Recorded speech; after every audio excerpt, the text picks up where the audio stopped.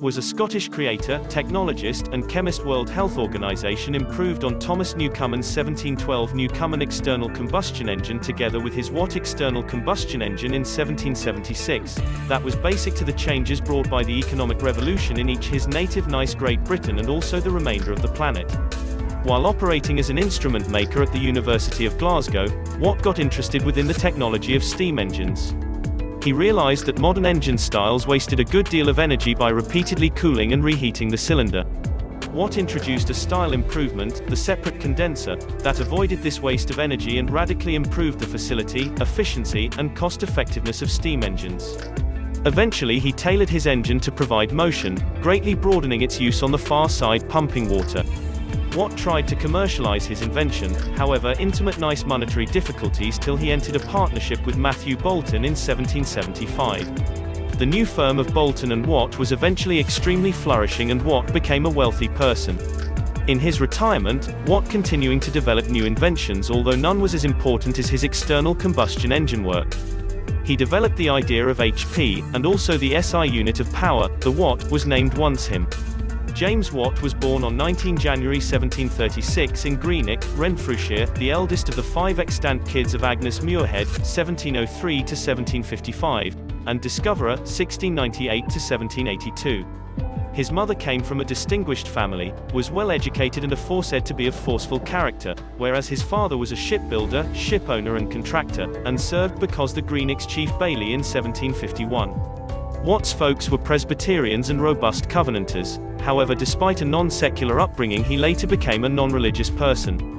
Watt's granddad, Thomas Watt, 1642 to 1734, was an instructor of arithmetic, measurement and navigation, and bailey to the Baron of Cartsburn. Initially Watt was educated reception by his mother, later happening to attend Greenock Synchronic Linguistics College. There he exhibited an inherent ability for arithmetic, whereas Latin and Greek didn't interest him. He is aforesaid to possess suffered prolonged bouts of ill health as a baby and from frequent headaches all his life. After going college, Watt worked within the workshops of his father's businesses, demonstrating extensive manual dexterity and talent in making engineering models. Once his father suffered some unsuccessful business ventures, Watt left Greenock to hunt employment in Glasgow as a mathematical instrument maker. When he was 18, his mother died and his father's health began to fail. Watt travelled to London and was able to get a amount of coaching as an instrument maker for a year, 1755/56, then came to Scotland, sinking within the major business town of Glasgow outfitting his own instrument-making business. He was still terribly young and having not had a full post didn't have the same old connections via a former master to determine himself as a craftsman instrument maker. Watt was saved from this impasse by the arrival from Jamaica of astronomical instruments bequeathed by Alexander Macfarlane to the University of Glasgow, instruments that needed professional attention. Watt repaired them to operating order and was paid. These instruments were eventually put in within the Macfarlane Observatory. Afterward, 3 professors offered him the chance to line up a little workshop at intervals the university.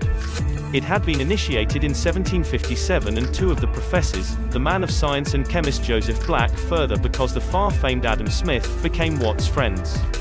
At first he worked on maintaining and repairing scientific instruments employed in the university, serving with demonstrations and increasing the assembly of quadrants.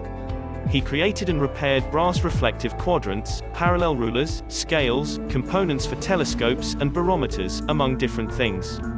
T is usually incorrectly expressed that he struggled to determine himself in Glasgow thanks to opposition from the trades house. However, this story has been totally debunked by the historiographer, Lumsden.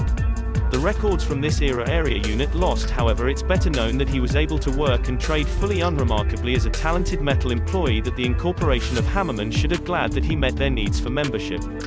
It's conjointly better known that people within the metal trades were pursued for operating while not being members of the incorporation well into the 19th century, that the rules were undoubtedly being implemented once Watt was commercialism freely throughout town. In 1759 he shaped a partnership with John Craig, and Creator and Bourgeois, to manufacture and sell a line of merchandise as well as musical instruments and toys. This partnership lasted for consequent 6 years, and utilized up to 16 employees. Craig died in 1765. One worker, Alex Gardner, eventually took over the business. That lasted into the 20th century.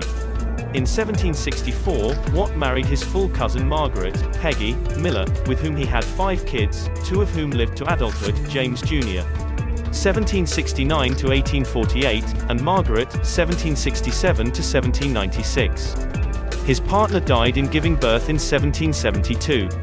In 1777 he was married once more, to Anne MacGregor, female offspring of a Glasgow dye maker, with whom he had 2 children. Gregory, 1777 to 1804, World Health Organization, became a man of science and man of science, and Janet, 1779 to 1794. Anne died in 1832.